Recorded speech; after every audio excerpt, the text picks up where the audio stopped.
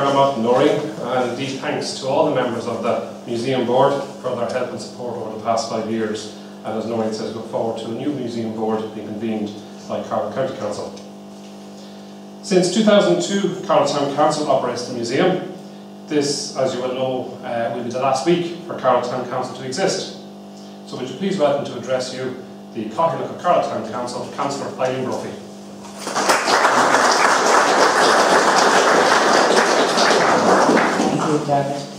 I hear look at the Board of the Museum, board members, museum friends. It's my great honour to be here tonight to address you and be part of this celebration. The Carlow Historical and Archaeological Society deserves our congratulations on founding and opening Carlow County Museum. The Society has over many years its dedicated members through Carlowvia, the annual lectures, tours. It has provided an important legacy to our town and to our county. In December 1973, on this street, a group of the Society's members opened Carlow County Museum, and tonight it is very appropriate that they are recognised for their efforts 40 years later.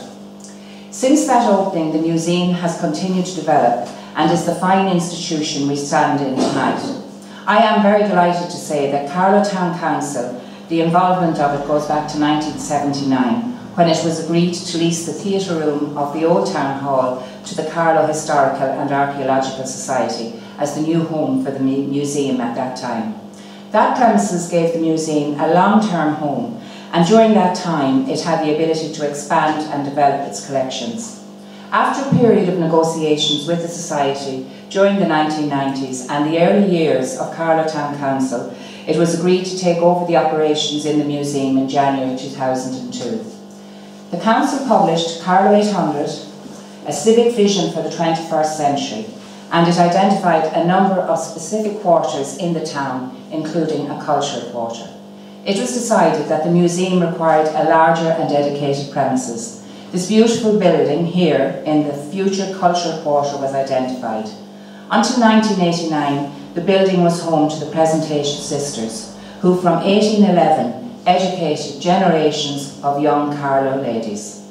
The building now accommodates the Carlow Central Library, Carlow County Museum and the Tourist Office. Through these facilities, the legacy of the Presentation nuns of education continues now. The Cultural Quarter runs from Tulla Street along College Street to the Old Dublin Road. It encompasses the County Library, the Tourist Office and the new Carlow County Museum, the Cathedral of the Assumption, Carlow College, the Delaney Archive, our Cathedral Parish Centre and the Visual Centre for Contemporary Art and the George Bernard Shaw Theatre. And then it ends up with our magnificent 19th century Carlow Courthouse. Like the museum, many of these sites are free to visit, and together they provide a very important cluster of visitor attractions in our town. The museum is one of 12 county city museums in Ireland, and as already mentioned by Noreen, the museum has a very close working relationship with the National Museum of Ireland. Over the next few years, the museum will progress through the Heritage Council's Standards Programme of Ireland. I'm delighted to say that since the opening of the museum, it is welcoming over 16,000 visitors per annum, and no doubt this will continue to grow. The museum has 2 temporary exhibition galleries which allow for special displays on specific topics and to accommodate travelling exhibitions. The museum has been involved in many projects over the years, and for the last 9 years has coordinated the county publicity for our Heritage Week, which takes place in August. As you are aware, at the end of this month, a few days' time, Carlow Town Council will be abolished after 115 years.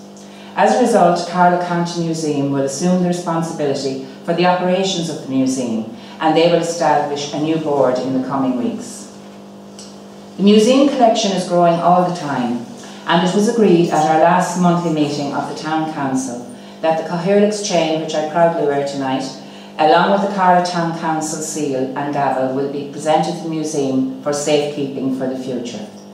I feel very honoured to be the second woman to have worn the chain in the life of Carlow Town Council. I hope going forward, when people are elected people, that women will be more to the fore. I think they've played a very important part of the culture and development of our town, and it would be my wish on retiring as Cathaoirleach that in the next generation we will see more women sharing and planning for Carlow. Thank you.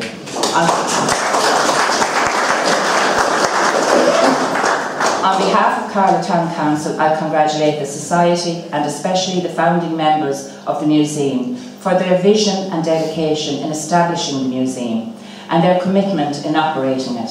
And I know a large number of people are volunteers every day here in this museum, and it is a tribute to Carlovians everywhere that 16,000 people are coming through and growing. I look forward to seeing the continuing development of the museum in the years and decades to come. Thank you.